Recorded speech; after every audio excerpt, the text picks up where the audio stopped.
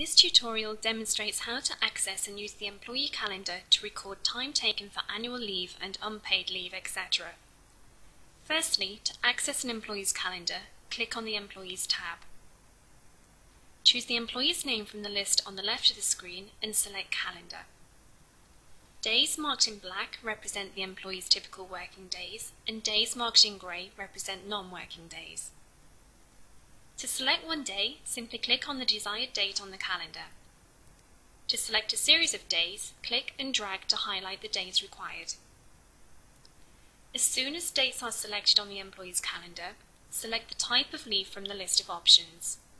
For example, if the employee is taking 3 days annual leave, highlight the days on the calendar and click on Holiday.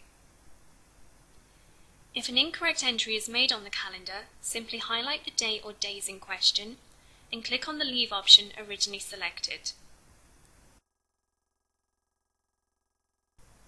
To add a note to the employee's calendar, firstly highlight the date on which you would like to add a note. Please note that days in past pay periods are locked and cannot be accessed. Enter the note on the right-hand side. A date that is underlined denotes that a note has been added for that day. To view a note again, simply click on the relevant date to display the narrative on the right. For employees who are paid a daily rate, certain entries made on their calendar are automatically linked to the payroll function, namely unpaid leave and absent days.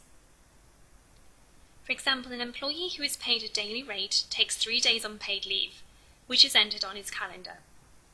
The employee typically works 5 days per week.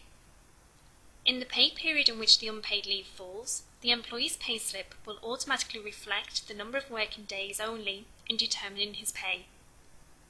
Should you wish to override or turn off this automatic facility at any time, simply click the Edit button within the employee's payslip and untick the box.